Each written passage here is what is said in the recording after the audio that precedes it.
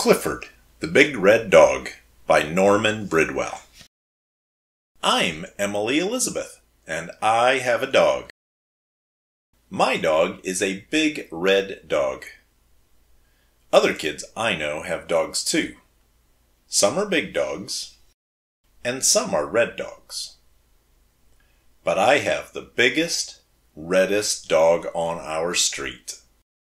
This is my dog, Clifford.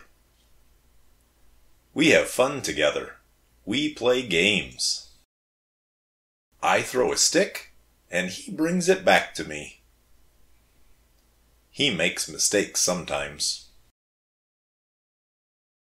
We play hide and seek.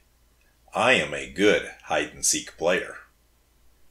I can find Clifford no matter where he hides.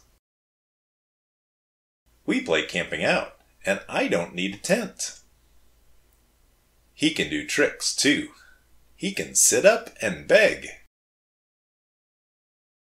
Oh, I know he's not perfect. He has some bad habits. He runs after cars. He catches some of them. He runs after cats, too. We don't go to the zoo anymore.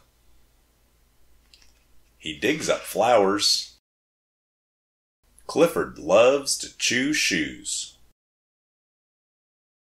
It's not easy to keep Clifford.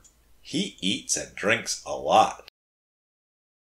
His house was a problem too. But he's a very good watchdog.